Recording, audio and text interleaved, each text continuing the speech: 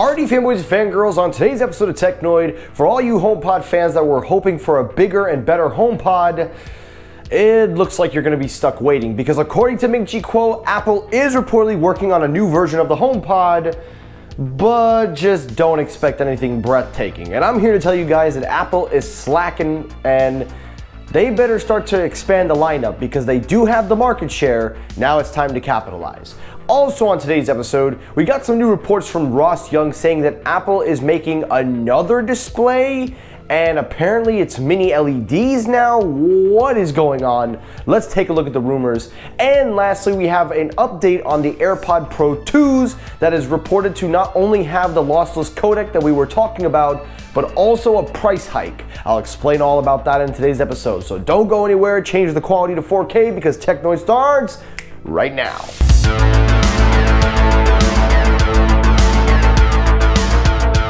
Now, the first story, the main story of the day, is the HomePod. Now, if any of you guys don't know anything about me, then you'll know that I am one of the few OG HomePod users. I still have my original HomePods that Apple made in 2018, and I've been using them ever since. They've held up very well. They're about to be 4 years old next year, and they have held up exceptionally well. Sound quality is great, the features have gotten a lot better, Apple TV support, etc. And Apple made that speaker a lot better with software support, and it's just a shame that they discontinued it. But along the way, they did make a new model known as the HomePod Mini, and it came in at a cheaper price point, and it is selling like hotcakes. Everybody bought it. It's a huge success. It's gotten Apple's home accessory kit into the market field. Well, there are still a lot of people that say while the HomePod Mini is a great speaker, and it's a very affordable speaker, it still doesn't solve their ever non-growing version of the HomePod lineup. We have seen Apple continue to focus on their HomeKit and home devices, but the HomePods have now positioned them to where they could finally get some market share and grab more customers. Well, it looks like they will be making a new HomePod. Just don't expect anything significant. According to Ming-Chi Kuo, he goes on Twitter and reports that Apple is working on a new HomePod that is scheduled to launch at the end of this year or in the beginning of next year. However, any advancement in hardware is not to be expected. It is just seen to be maybe a mild upgrade of the HomePod Mini, or it is a new version using the same system but just with more emphasis on a cheaper price point. We don't know exactly, but the main takeaway is that they are not going to be making a premium version. They're not going to do that.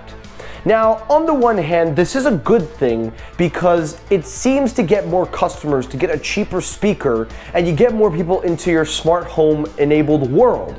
And it grabs, once I said again, market share, because their market share literally doubled from the launch of the HomePod Mini. So the HomePod Mini is a great selling product for Apple.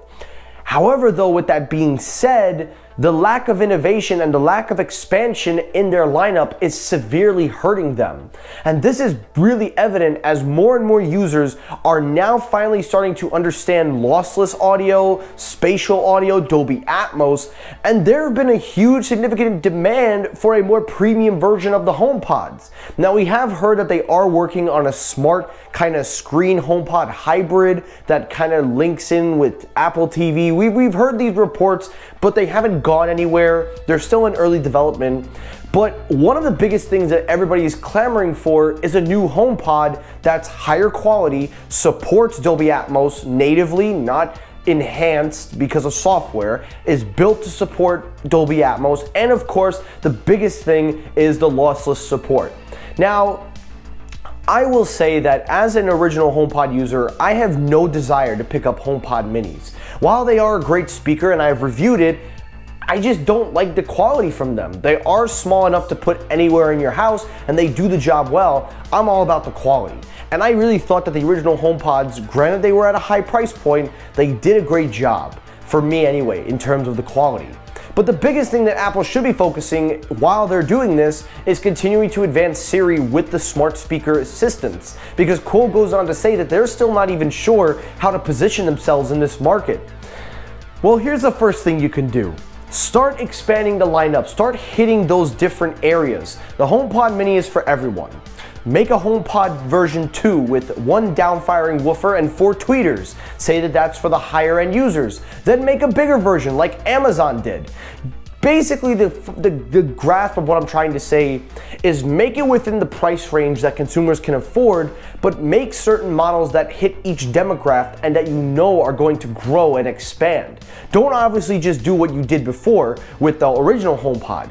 Focus on the smart home, but don't let the hardware take a backseat, because there are people that still do like that, and one of them being myself. It would be great to see them make a version of the HomePod and not waste the great technology they had in the original. Alrighty, story number 2, keeping up with the momentum of Apple, there is a report going around that Apple is again working on a new display. What? Okay.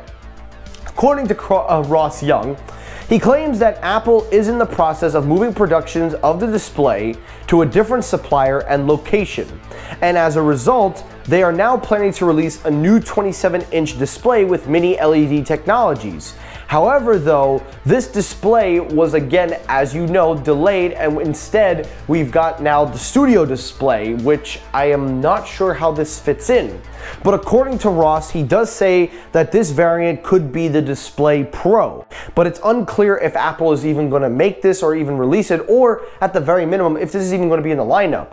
But Ross Young does have some credibility to his name, so it's not like for him to just randomly make a rumor that's not true. If you know anything about Ross Young, he is one of the CEO of the display supply chain consultants, so he knows exactly what's going on.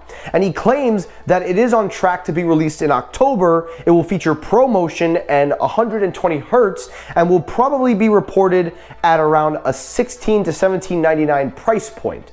Now that would again correspond, it wouldn't make much sense because the studio display is $15.99. So how this fits in, I don't know. But I just wanted to put that in there because for any of you that were disappointed by the studio display, maybe Apple kind of makes it up. I don't know. Let me hear your thoughts on this one. Alrighty, last up is the AirPod Pro 2. Now, as you know, I have been covering the AirPod Pro 2s, and we're almost here, guys. We're in the final hoorah of the rumors, and everything is starting to fall into place. And we have now got confirmation that yes, it is going to get a redesign. It is going to support Apple lossless codec, but now we're hearing reports that it will also ship with USB Type-C.